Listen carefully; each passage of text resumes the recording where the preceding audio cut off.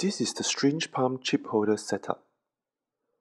The two pumps are connected in series on the same port and controlled via a computer program. Taking a look at the program on the screen, we can choose from the withdraw or infuse option. The syringe size, flow rate and volume to be dispensed can be adjusted. Next, we press start to begin the pumping process. The syringe pump quietly pushes ink and water from the two different syringes that feeds into a Simtech microfluidic 3D mixing chip.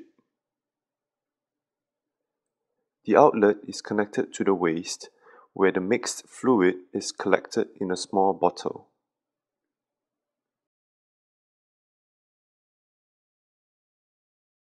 The chip holder has three adjustable probes that can be easily connected to the microfluidic chip. The probe has been tested to withstand up to 1000 kilopascals of hydraulic pressure without fluidic leakage. In one quick easy motion, the fluidic probes release the microfluidic chip and as easily clicks back into position at its inlets and outlet.